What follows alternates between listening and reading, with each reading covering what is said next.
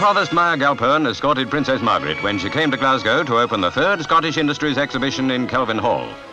It all showed that industry north of the border is flourishing, and what a diversity of manufactures Scotland has to exhibit. 1 million people are expected to visit Kelvin Hall before the exhibition closes.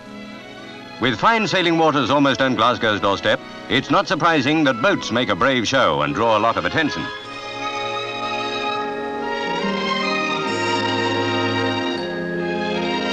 Bathrooms become more beautiful every year. Pity we don't get up earlier and have more time to appreciate them.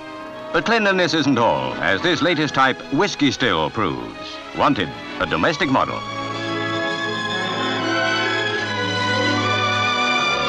How's this? A firm has made some quiet bagpipes. They're for budding pipe majors and girl pipers. That is, for beginners who haven't got rid of their musical L plates. South of the border, perhaps this type ought to be made compulsory everywhere. In these caution grab days, there's a safety handbag. It has a built-in alarm.